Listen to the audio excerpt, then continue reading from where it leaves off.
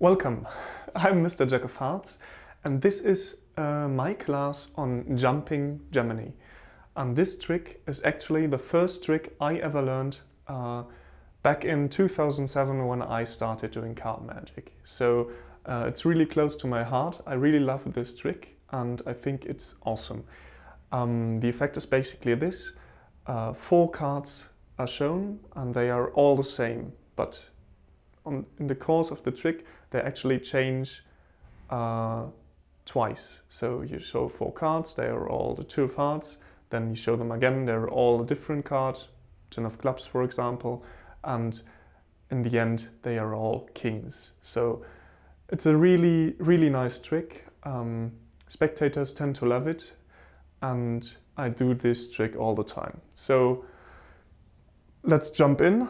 I'll first show you a performance of the trick, so you get a pretty good idea what the trick is going to look like. And after that, I will teach you all the slides necessary. There's some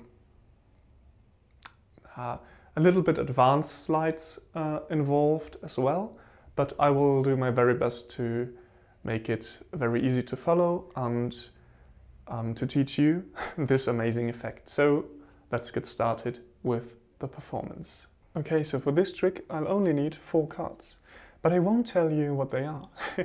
I will only tell you what the bottom card is. And the bottom card is a 2 of hearts. So if I now reverse the order of these cards, the 2 obviously ends up on the top, alright?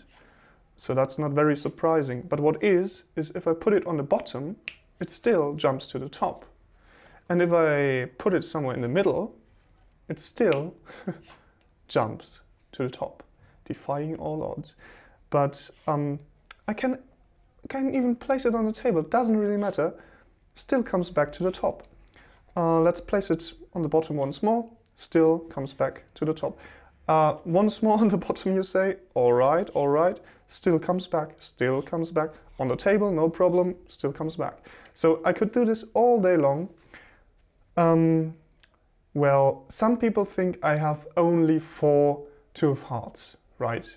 So that's not true at all, because this is a 10 of spades.